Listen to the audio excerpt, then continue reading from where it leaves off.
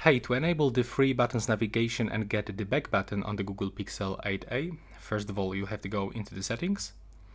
Then you will have to scroll down until you find display.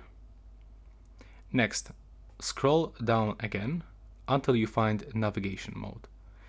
And right now we have to select the free button navigation, and as you can see now we can find this back button, and when you click here you can also hold the home screen to enter the Google Assistant.